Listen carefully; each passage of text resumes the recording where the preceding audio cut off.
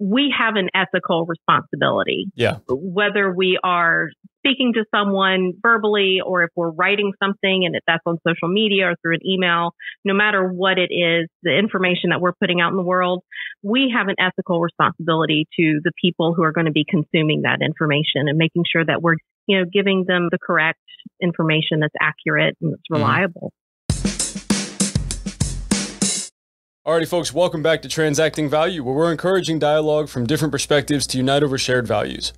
Our theme for what is now season 4 is intrinsic values, so what your character is doing when you look yourself in the mirror. If you're new to the podcast, welcome. And if you're a continuing listener, welcome back, specifically to our first mini-series on the show called Broadcasting Value, focusing on values in radio and podcasting. Today, we're talking our February core values of harmony, kindness, and passion with host of Communication 24/7 podcast, Miss Jennifer Furlong. So without further ado, folks, I'm Porter. I'm your host, and this is Transacting Value. All right, Jen, how you doing? Welcome back. I'm great. Glad to be here. How are you doing? Great. So for everybody listening, in case you missed Jen's debut on the podcast, this is season 3 at the time. July, August, something like that last year? Something like that, yeah. Yeah. Okay. Well, anyway, I'm glad to have you back. And if you want to hear that original interview just before we get rolling, that will be in the show notes. So anybody can look that up as well. And Jen will tag you in your profiles and all the same stuff for everybody that would love to see your face and hear your opinions again. But all that being said, because we do have new listeners now, who are you? Where were you born? What do you do? Who is Jen Furlong? I was born in Augusta, Georgia. So I grew up in Georgia. I joined the Marine Corps right out of high school. So I left Augusta, never went back. Not to say that I don't enjoy it there, but you know how it is. Once you leave, very few people will ever go back. Sure. I went into public affairs, became a journalist, did some editing. That was the beginning of my career in communication. Fast forward, going to college, I decided to major in communication. So I got my bachelor's and my master's, both in communication from George Mason University up there in Fairfax, Virginia. And then somewhere along the way, I started teaching communication and public speaking courses at the college level when I was a graduate student. I just happened to stumble into it. One of my professors came to me saying that there was a class that needed an instructor. So I was all too happy to jump in and do that, even though I did not know what in the hell I was doing. But hey, you know what? Just dive right on in. And I fell in love with it. So for the past 30 years, that's what I've been doing. I've been a communication specialist. And for 18 years, I've been teaching communication and public speaking at the college level. And now I'm owner of Communication 24/7, a communication consulting firm, and host of the Communication 24/7 podcast, where I get to talk about how we communicate. So it's awesome. I'm loving it. How long have you been podcasting then? I've been in podcasting for a little over a year now, a year and a couple of months now. Okay. And then as a consulting company, that's all in one. So also a little over a year? Yeah. I decided to do the podcast as an extension of my company because I realized that not everybody is going to have the option of having communication skills training paid for by their employer. And not everybody can afford to pay a consultant, a coach like myself to just work with them one-on-one on a lot of things. So this was a way for me to just give back. I very much believe in service to your community. And so this was just one way that I felt like I could use my strengths in order to give back and help some other people out. Yeah, well, I mean, it makes a huge difference, especially not just to your community, though, because it's digitized. So you're talking over time. Here's a crazy thought. The things that you teach or talk about or discuss on your podcast could be the subject of some doctoral thesis decades from now where the author isn't even born yet. Isn't that wild? Oh, yeah. Absolutely. I mean, this is the stuff that we are leaving. This is our legacy. That's how I like to see it, or how I like to view it. This is my legacy. And I'm hoping that others will be able to, just follow us and continue to be that example, to help serve others and continue to help everybody get better at this thing we called communication, because it ain't easy. Yeah.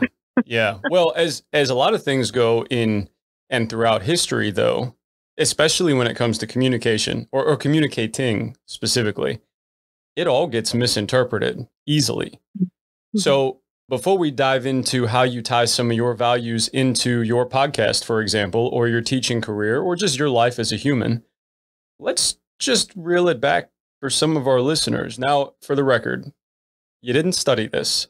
This isn't choreographed or scripted or anything wild. So I also don't necessarily know, for anybody listening, that Jen's answers are going to match the last time she played this game. But, Jen, this is called developing character. Developing character.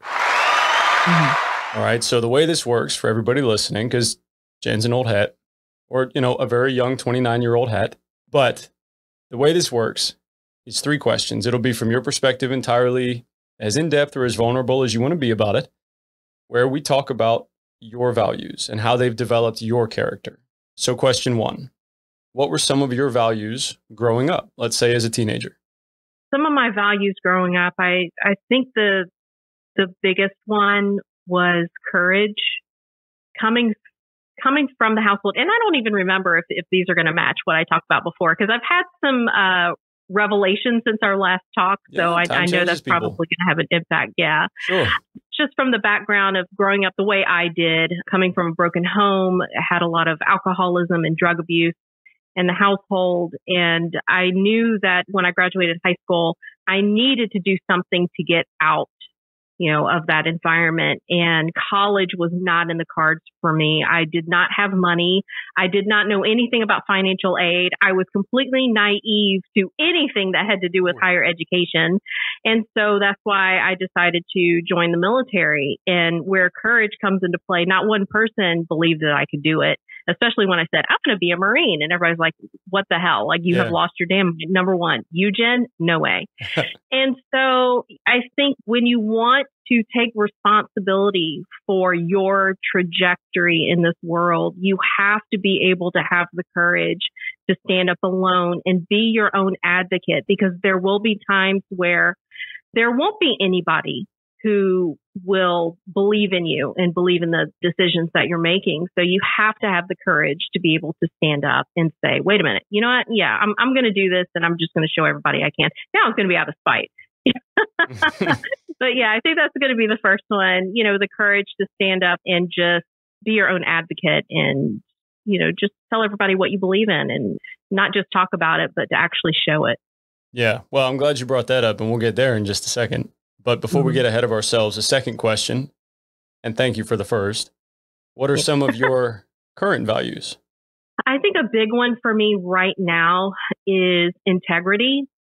I posted not too long ago, even on Facebook, I think integrity, out of all the values that we could have a conversation about, I think integrity is the one that I hold higher than any of the other ones. And really, that's just based on, really a lot of things. But, in a world, we live in this world of social media, and it feels like there are so many relationships that we get into now that are surface level, and, politics get in the way, religion gets in the way, ideologies get in the way. And that's just really weighing heavily on me as of late. So just the integrity to be able to be honest with others. And I guess it ties into the courage to not be afraid to let them see who you are, have a little bit of that vulnerability. And I think, if we want to bridge this divide that we have in our society, I think we need to also understand that we are responsible for the type of information that we put out in the world. And I would hope that we would have the integrity, the honesty to be able to put out information that others can find trustworthy and be able to count on us to provide information that is trustworthy. So yeah, I think integrity is a big one right now for me. Sure. Ultimately, that's what harmony is all about too. In this particular example and instance, for anybody listening to this podcast or to yours in any of your interviews and episodes along the way, let alone classes you've taught and those students, where they have to be able to trust that what you're saying is credible enough to take their time, which is already scarce, and then extend the opportunity to you or to me to take that value and exchange it with something like kind. Oh, yeah. So that level of harmony, that balance is tricky, right? So identifying what as an individual is valuable enough for you to spend your time on it, that's a tricky balance. But I agree, understanding the integrity, or more importantly, even just your own, and then being consistent with it goes a long way. But I don't want to detract too far from focusing on you, so I don't want to talk about me here and now. I have a feeling, though, that we are in alignment when it comes to that. I think we'll agree that we have an ethical responsibility. Yeah. Whether we are speaking to someone verbally, or if we're writing something and if that's on social media or through an email, no matter what it is, the information that we're putting out in the world, we have an ethical responsibility to the people who are going to be consuming that information, and making sure that we're, giving them the correct information that's accurate and that's reliable. Yeah. Yeah. Well, so saying that, we're talking about people interpreting what you communicate after you've done it. Let's go to the other end of the spectrum then and talk about the future. How do you see some of your values changing then, let's say in the next 20 years? That is a tough question. How do I see my values changing, like in the next 20 years or so? Man, I'm having a hard time answering that question, because I think maybe I'm so stubborn in how I view the world.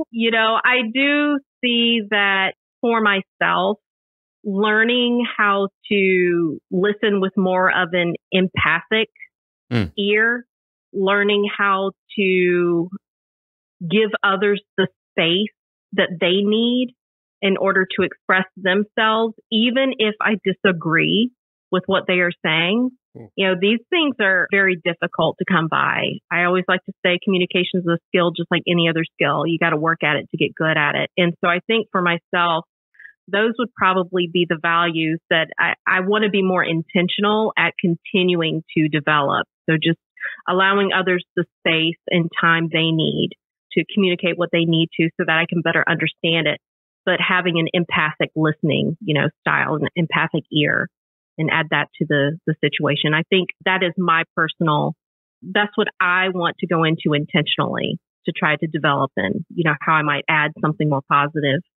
to my interactions. That's smart. It's enduring by nature. Yeah. Because everybody's different. So how do you empathize more effectively with somebody than somebody else is going to change exponentially every person you meet in any given emotional range too. So Well, I don't know where to take that. That's deeper than I was prepared to handle. Well, you said something really important there, though. I mean, it is difficult because people are so different, and, emotions are all over the place. And really, what you have to do is you got to put yourself in the back seat. I think that's connected to another value that I hold very highly, and that's, humility. Alrighty, folks, sit tight, and we'll be right back on Transacting Value. Did you know that children who do chores to earn their allowance have more respect for finance and more of a drive for financial independence? Did you know that families who complete tasks together have stronger bonds? Did you know that cognition, sense of self, and anxiety all improve if people have regular interactions with nature? Imagine what instilling self-esteem, resilience, family, teamwork, and an authorized sense of self could do for the growth of each generation, no matter the temptation. At Hoefenklucker Farm, that's just another Tuesday. Want to learn how to homestead or just more effectively develop your character for an unknown future? Follow or direct message on Instagram at Hoefenklucker Farm. Watch it happen in real time. A wise man learns from the mistakes of others. A foolish man learns from his own. It is difficult because people are so different, and, emotions are all over the place. And really, what you have to do is you got to put yourself in the back seat. I think that's connected to another value that I hold very highly, and that's, humility. Having a certain amount of humility and being able to be humble, because even if I just because I'm listening with an empathic ear, and if my goal is to understand what it is that you're saying, that doesn't necessarily mean that I'm going to agree with you. Sure. That doesn't necessarily mean I'm going to acquiesce or I'm going to discount, my own principles or my own beliefs.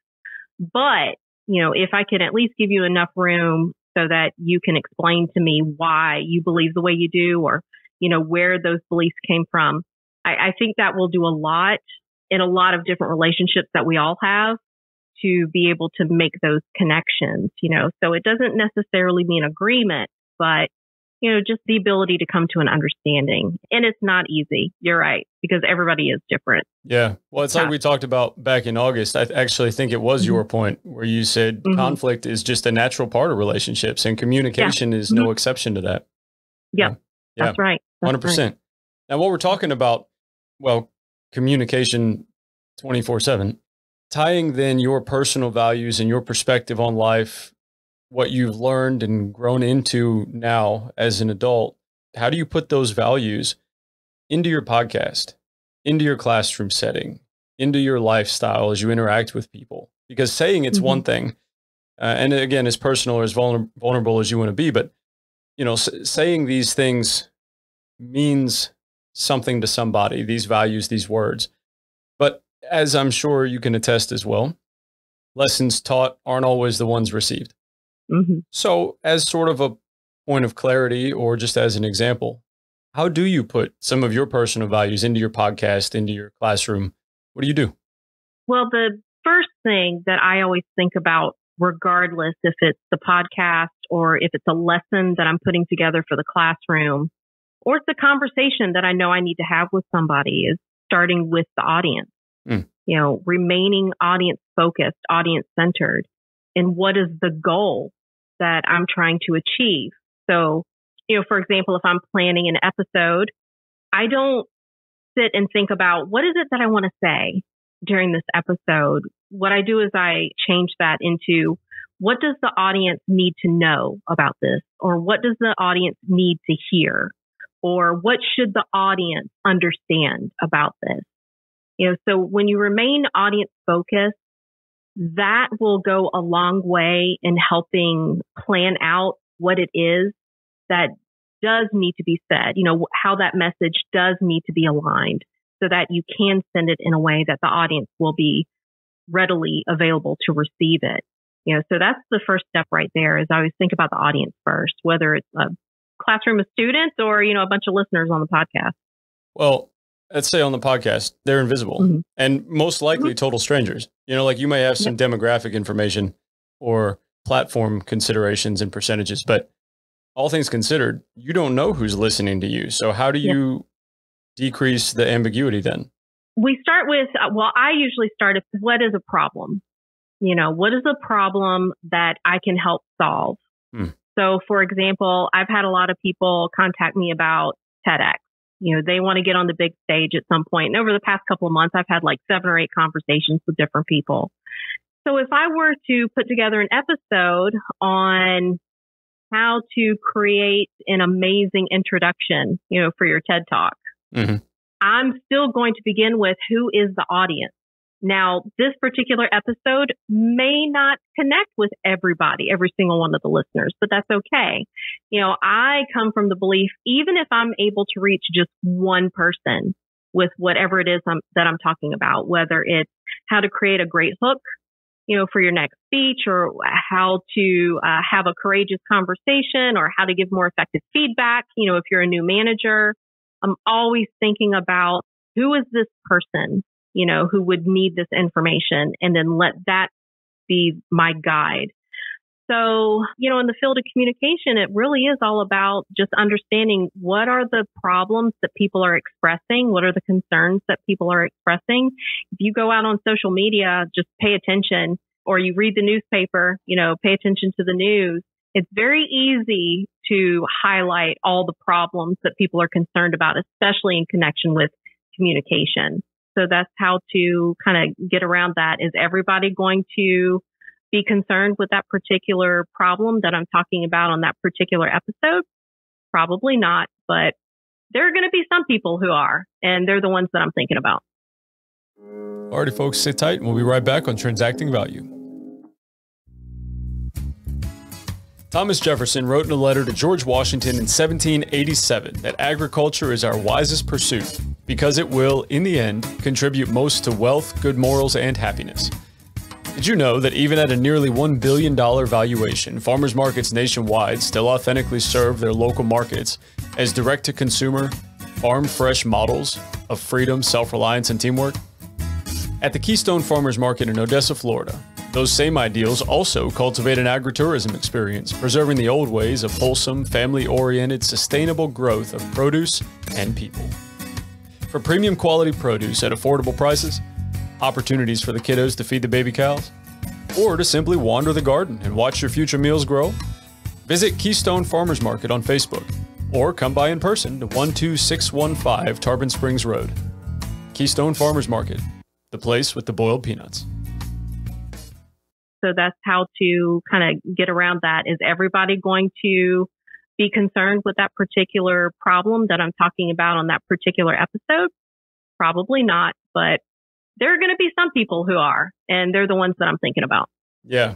I think it was Abe Lincoln, and maybe I'm misquoting or totally misrepresenting the quote, but who said, you can please some of the people some of the time, and even some of the people all the time, but you can't please all the people all the time. No. And I'm betting communication is much along the same lines there. Yeah. Well, I mean, it's a huge area. You know, when you think about the field of communication, it's this huge umbrella term that means so many different things, from nonverbal communication to verbal communication to the technology that we use and how that impacts how we communicate. You know, there's a whole host. So I could do this podcast, Communication 24/7, for years and years and years and never repeat an episode because there's so many different angles to this very complicated process that we call communication. Well, okay, so then let's narrow it down. Identifying authenticity was an angle that you brought up, and ownership of what you say or what you intend to convey in any number of senses as well. So to have the amount of passion that you do for conveying perspectives and the ability to communicate, I don't know that everybody can relate to, because not everybody's interested in the same things. I think it's fair to say, though, that everybody is at least passionate about their own self-interest. Oh, yeah. Maybe not. Maybe more so. Yeah, exactly. Maybe not. Maybe more so. Also, there's self-literacy, let's call it. Right? Understanding who they are, what they represent, how they want to come across, those types of things.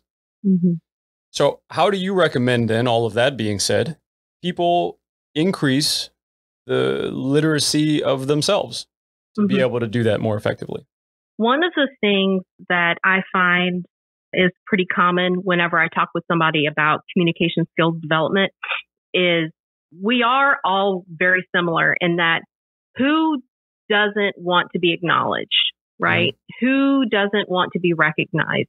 Who doesn't want to have their voice heard and to be taken seriously? So there are some things that all of us, regardless of our beliefs and our values, we're all going to have those things in common. Now, the challenge is, how can I express my views and my values in a way that you're going to want to continue to listen to me?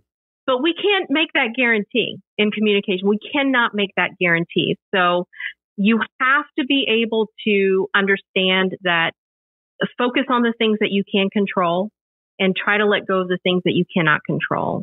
You know, for example, you cannot control what anyone else says.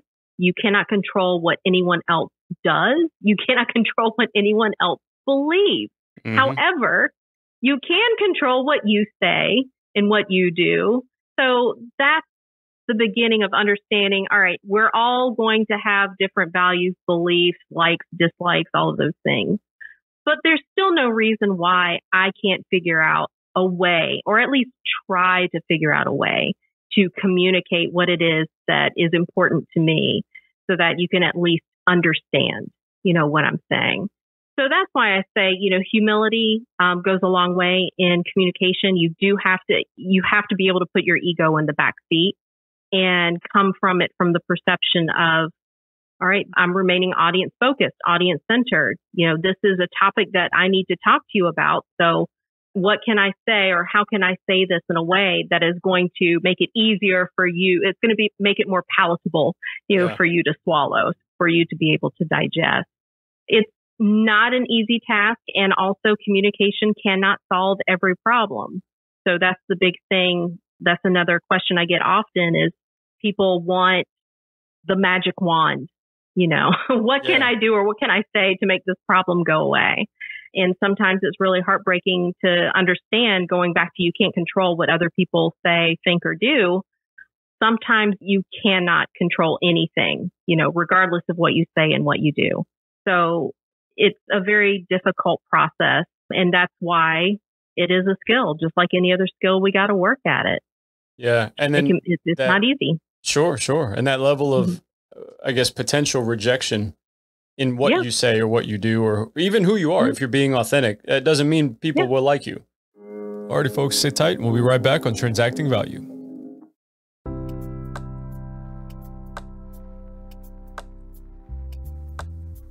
Alrighty, folks, here at Transacting Value, we write and produce all the material for our podcast in-house, gain perspective alongside you, our listeners, and exchange vulnerability and dialogue with our contributors every Monday morning.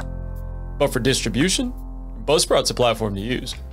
You want to know how popular you are in Europe or how Apple is a preferred platform to stream your interviews? Buzzsprout can do that. You want to stream on multiple players through an RSS or custom feed, or even have references and resources to take your podcast professionalism, authenticity, and presence to a wider audience? Buzzsprout can do that too. Here's how. Start with some gear that you already have in a quiet space. If you want to upgrade, Buzzsprout has tons of guides to help you find the right equipment at the right price. Buzzsprout gets your show listed in every major podcast platform. You'll get a great-looking podcast website, audio players that you can drop into other websites, detailed analytics to see how people are listening, tools to promote your episodes, and more. Podcasting isn't hard when you have the right partners. The team at Buzzsprout is passionate about helping you succeed. Join over 100,000 podcasters already using Buzzsprout to get their message out to the world. Plus, following the link in the show notes lets Buzzsprout know we sent you. Gets you a $20 credit if you sign up for a paid plan, and helps support our show. You want more value for your values? Buzzsprout can do that too. Sure. And that level of, I guess, potential rejection in what you say or what you do, or even who you are. If you're being authentic, it doesn't mean people will like you. No, sometimes it's going to mean that people are going to get pissed off at what you say. If this is what you believe, I think that's where the courage comes in, though. To be able to go out there, and if you wholeheartedly believe in this, and you're willing to be vulnerable in this moment, and you're willing to share what your true beliefs and values are, then you have to be prepared. Not everybody is going to agree with you, and that's okay. Sure. Not everybody has to agree with you. Yeah. Yep. You got to be okay with that. Which, again, is just going to take some time. So, speaking of time, if there are people, for example, who, given whatever setting they're in around the world, around the country, in any level of economic standing and condition, who just aren't as readily exposed to, let's call it a sphere of influence, where other people are more philosophical or more introspective or talking about bigger topics. It's just not a thing in their environment. But maybe audiobooks are, maybe going to the library is, maybe reading the newspaper is. What types of things do you recommend reading or trying to surround yourself with to supplement maybe some of those deficiencies and work at it? I think the most important thing that we can do for ourselves is to get comfortable with being uncomfortable. I think if you're on social media, follow people you don't necessarily agree with. If you like to read the news, read your go-to, news organizations, your sources. Do that. It's easy. It's easy to digest. But I think it's also important to read information from the other side, so that you can be more well-rounded in the topics of the day. So if you like to have conversations with people, then I say when you're at the grocery store next time, ask somebody how they're doing, and invest some time in just listening to them, getting to know them, and practicing those listening skills. So I think the key, to answer your question, I think the key is to seek out things that you would not necessarily go after, or listen to or read, so that you can broaden your worldview, expand your understanding of the world and the topics that are happening around you. Be willing to get uncomfortable for the sake of just understanding things that you don't understand now. I think that's the biggest gift that you can give yourself and to the world, really. Sure. Yeah, it goes a long way, increasing resiliency. And frankly, maybe even ironically here, increasing resiliency takes a little bit of being nice. Don't be a douche. Be kind a little bit and be open-minded and willing to listen. And, you know, that alone can teach people how to deal with different perspectives, because you listen. It doesn't always have to be building resiliency as a result of rejection or building calluses as a result of friction. You know, sometimes you just make your hand stronger. Well, and sometimes we assume that just because we'll see a specific label, for example, we're going to assume something about that person. But if you give them the opportunity to talk, you give them the space to explain maybe why they believe the way they do or why they value the things that they value. Oh my goodness. You have given an opportunity to actually find something that you might have in common, no matter how small that something is.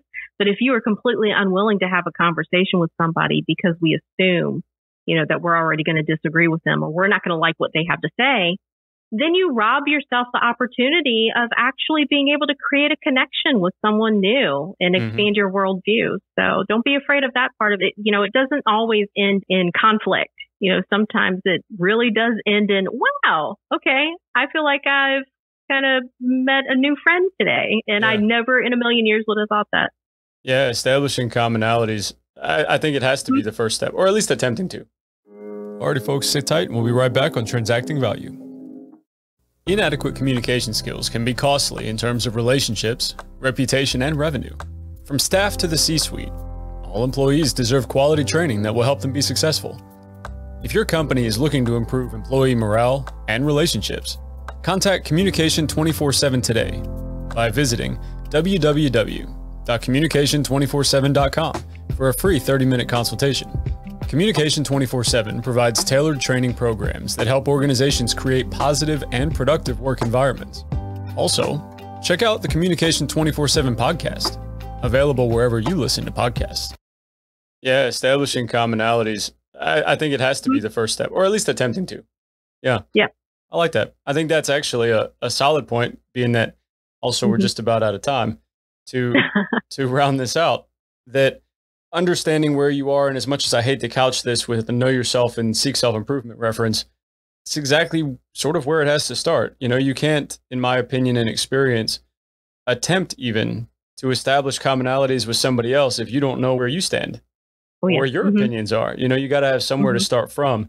And it may be as simple as I like the color green or I'm hungry. That's what gets a foot in the door. But Jen, I appreciate you taking some time to come back onto the show and talk for a little bit. If people want to reach out to you, listen to your podcast, anything, watch some of your YouTube videos, how do people track you down? How do they get in touch? Sure. You can go to my website, www.communication247.com, and it's all spelled out, no numbers.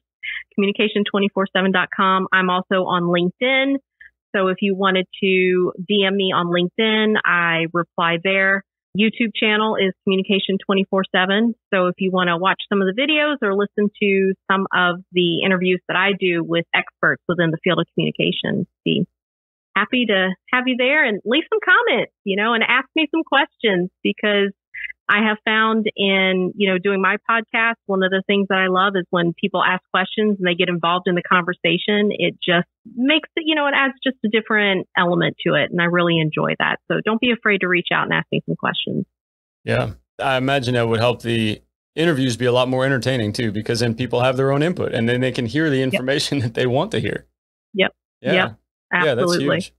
Okay, perfect. And for anybody listening, if you want to reach out to Jen and for whatever reason, maybe you feel uncomfortable or it's just not in the cards to get onto the website, feel free to send an email to survivaldadYT@gmail.com and we'll get in touch with Jen on your behalf and get you guys in touch as well. Totally cool with me. But Jen, again, thank you for coming out. Thank you for sharing and being vulnerable. And as always, being a contributor on Transacting Value. So thank you for your time. All right. Thanks for having me. Yeah, no problem. And to everybody listening, thank you for tuning in to our core values for February of harmony, kindness, and passion. I'd also like to thank briefly everybody that has contributed to Communication 24/7, because it was ultimately your input that helped Jen form her perspective, which ultimately formed the inception and foundation for this interview. So thank you to Jen's audience, because that worked out pretty well this go around for us too. But thank you to our show partners, Keystone Farmers Market, Hoof and Clucker Farms, and obviously Buzzsprout for your distribution. But to anybody listening, if you're interested in joining our conversation or you want to discover our other interviews, check out transactingvaluepodcast.com. Follow along on social media while we continue to stream new interviews every Monday at 9 a.m. Eastern Standard Time on all your favorite podcasting platforms. So until next time, that was Transacting Value.